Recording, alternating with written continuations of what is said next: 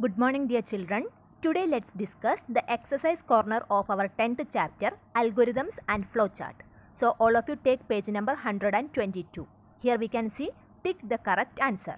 6 questions are given here. We need to choose the correct answer from the options and tick the correct one. So let's move to our first question. The step-by-step instruction of performing a task to get a work done is called an dash. Options are algorithm, output and input. All we know, algorithm is the step-by-step instruction of performing a task. So we can tick on option A, algorithm. Question number 2. A pictorial representation of the order of steps to perform a particular task is called a dash. The options are pie chart, flowchart and loop. All we know, flowchart is called the pictorial representation of an algorithm. So we can tick on option B, flowchart. Our next question, the direction of flow in a flowchart is from options top to bottom, left to right, both A and B. The correct answer is both A and B. We can have the direction of the flow in a flowchart either from top to bottom or left to right. So we can choose any one of these answers. So the correct answer we can tick on option C, both A and B. Fourth question, how many stop boxes should a flowchart have? The options are 2, 1 and 3. The correct answer is option B, 1. For every flowchart, we should have only one start and stop boxes. So we can tick on option B, 1. Question number 5. When a sequence of instructions is repeated in a flowchart until a particular condition is satisfied, it is called a dash.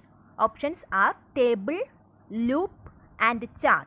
The correct answer is option B, loop. So we can tick on option B, loop, because loop is a sequence of instruction which is repeated until a particular condition is satisfied. And our last question, if then else statement is used when a problem has dash. Options conditions, repetition and calculation. The correct answer is conditions. Whenever we need to check some condition, we can use the option called if then else. Now let's move to our section B. Write the name and use of each flowchart shapes given below. Here 5 flowchart shapes are given. We need to write the name of the shapes and also the use.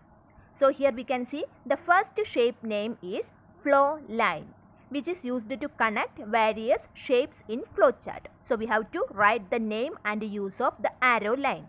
Our second shape name is start or stop box, which is used to show the start and stop of a flowchart. Let's move to our third shape. The third shape name is called decision box, which is used for checking a particular condition. Our fourth shape name is called process box. The process box is used to show the process or actions. Let's move to our last shape. Our last shape name is input or output box, which is used to show the input or output of data. In the same page, we can see 2 lab activities. The question number 1, draw a flowchart in MS Word to calculate the product and difference of 2 numbers. Question number 2, draw a flowchart in PowerPoint to find the smaller of the 2 numbers. So here the numbers are given. And after watching this video, you have to write these 2 questions in your notebook and also you have to draw the flowcharts. Our first question was, draw a flowchart in MS Word to calculate the product and difference of 2 numbers. The numbers are 6 and 2. So whenever we are starting a flowchart, first we need to give the start by using the rounded rectangle. After that we have to read 2 numbers 6 and 2. So for input we have to use the parallelogram, or it is also known as input or output box. So by using the input and output box, we have read 2 numbers 6 and 2. Now we are going to find out the product of 6 and 2. For that we can use the process box and write product equal to 6 into 2. After finding out the product, we need to write the result. For that we can use the input or output box and type the print 12. Now we need to find out one more thing, which is the difference between the 6 and 2. For that we have to use one more process box and type there difference is equal to 6 minus 2, and by using the input or output box we can print the result also. Finally, we can use the rounded rectangle to show that our flowchart is completed. After drawing all these shapes, we have to use the arrow to connect all these shapes. Then only our flowchart will be completed. So this is the answer of our first flowchart, which is the flowchart for finding out the product and the difference between two numbers. Now we are moving to our second question. Draw a flowchart in PowerPoint to find the smaller of two numbers, and the numbers are 8 and 3. So initially we have to use the rounded rectangle to start our flowchart. Now we need to read two numbers which are 8 and 3. So we can use two parallelogram for reading 8 and 3. Now we have to use a decision box because we are going to check a condition, which number is bigger. So here I have used a decision box, and there I am going to type is 8 less than 3. Now we are going to check whether 8 is less than 3.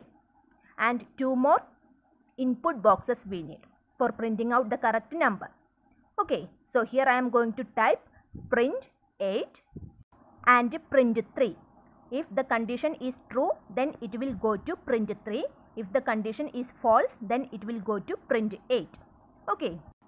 Now we need to draw the flow lines between all of these shapes. Then only we can show the connection between these shapes. And here, whenever we are drawing the flow line, we need to mark whether the statement is true or false. If the statement is true, we need to mention there yes. If the statement is false, we need to mention there no. Okay, so I am going to mention whether the statement is true or false. Here, the condition is 8 is less than or equal to 3. We need to show the smaller number. So, is the 8 less than 3? No. 8 is not less than 3. 8 is bigger than 3. So, the statement is false. Then we need to go to no, and we have to print the number 3. Because in this question we need to find the smaller number of 8 and 3. So, here we will go to the statement no. Here this is the flowchart of finding out the smaller of two numbers by using the decision box. So all of you should draw these two flowcharts in your notebook along with the questions. So this is our last chapter. All should complete all the exercise corner in your textbook also.